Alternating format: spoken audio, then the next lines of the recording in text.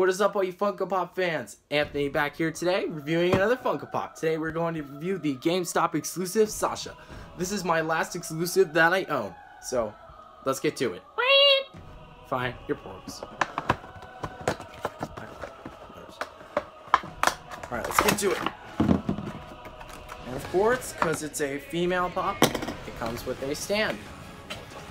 Very nice, so let's get her out. I do enjoy this pop. Alright, here is Sasha, the potato crazy, one of the Survey Corps crazy food lovers. And actually, I love this pop because one, she's actually, if you see right there, guys, she's actually holding the potato, which if you guys watch the show and you know what I'm talking about, that's 100% accurate to Sasha's character. This character is hilarious, guys. Another cool thing. What's another? Let me try to see what's another cool thing.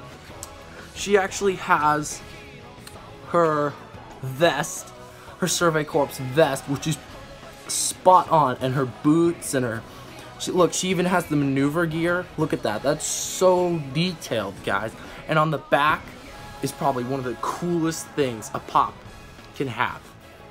It has the Survey Corps logo on the back and like the rest of the maneuver gear. That is just super cool. So yeah, this pop is so neat. It's a really neat exclusive to GameStop. Alright, let's do a close-up. You're only gonna get her head. I like her ponytail on the back.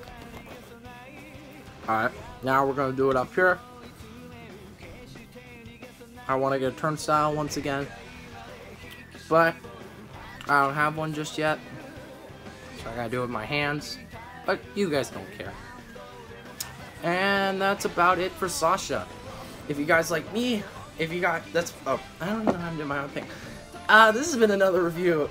This has been another Techno Zero review of Funko Pops. If you guys like me reviewing Funko Pops, if you guys like Funko Pops, don't forget to like, subscribe, and peace out, guys.